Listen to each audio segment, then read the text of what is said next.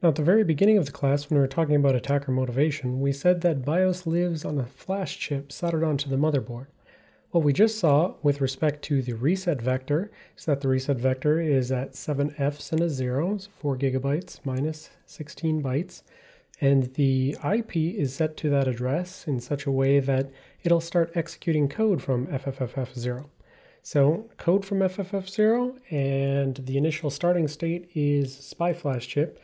That means that the hardware must automatically translate this memory address, this physical memory looking address, FFF0, into access to the SPI flash chip. So what if I told you that you could actually partially control this mapping of memory to flash? Well, we can do that, and we can see that by fiddling around with some registers that we don't really understand yet, and we're just going to totally get ahead of ourselves. But I just want to kind of show you what some of this behind-the-scenes hardware doing stuff looks like and what you can control, what you can't control, because we're going to be playing around a lot with this kind of thing in this class. So if you look in the Intel datasheets, before the modern SPI flash chip became commonly in use, there was an older thing called the firmware hub, which was on the low pin count bus. So you could find things like this in the datasheet that were called the firmware hub decode enable register. And it basically said like, okay, well, this address range FFF8 00000 all the way to FFFF, that is going to be something that decodes to the firmware hub. Now, if we look at a more modern thing, that will instead be called the BIOS decode enable, and this is going to be mapping to a SPI flash chip.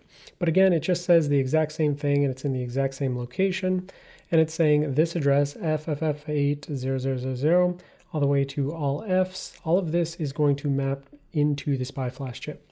Now, what's interesting about this bit right here is that it says read only. So even though there's a 0 option to disable this mapping, you can't actually do that. But bit 14, you can. This is a read-write thing. So for this range, 3 Fs and 5 zeros, all the way to FFF7 and 4 Fs, that range you can actually control whether or not that physical memory address maps into the SPI flash chip. And so if you toggle this bit to 0, then all of a sudden looking at that physical memory will go from looking at valid SPI flash content to nothing at all. So let's go ahead and have you go do a lab on that where you fiddle with things and you change out this bit.